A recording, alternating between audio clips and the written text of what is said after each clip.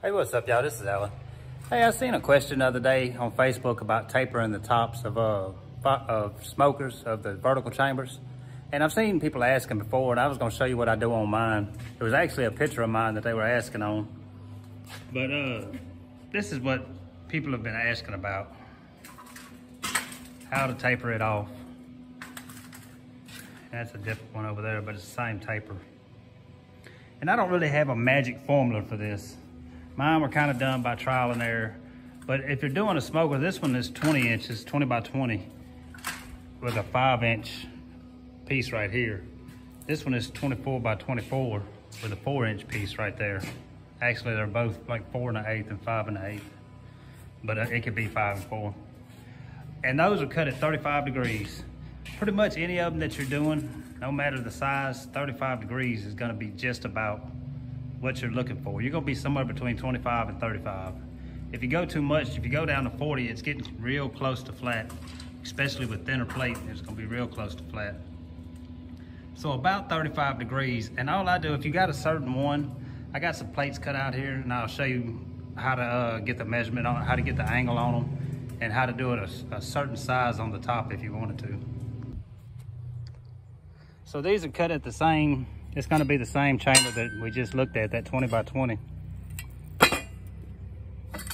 And like I say, those are 35, and I just kind of came to 35. I started, like I said, about 25 and started cutting more. But the thing was, the guy was asking because he didn't want to waste material, because steel is sky high, everybody knows. But all you gotta do is cut your piece out, that's 5 by 20 and 35 degrees on your square. Just line your corner up over there, your 35 on the close edge to you.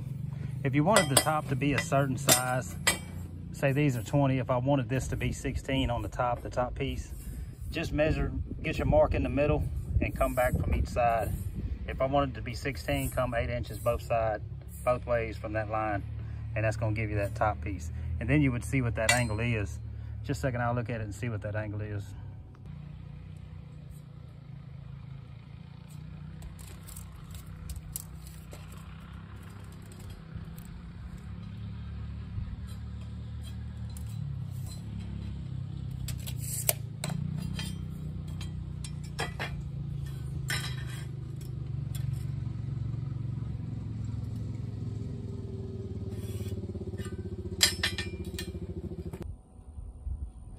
And that put that right at under 20, right under 20, probably 19.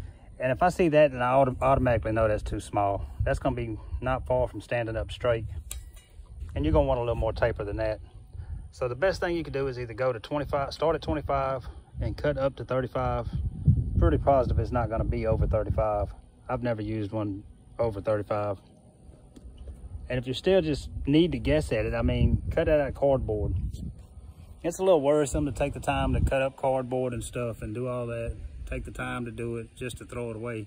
But it will tell you what you're looking at. If you cut your same strips out, the same length, the same width, and then just, you can even start at a smaller angle on that. Start at 25, set it up, see how it looks. Cut it to 30. But if you just want to cut the first time, if you're using a plate, I'd say anywhere from 4 inches to 6 inches wide, and probably 18 to probably 30 long.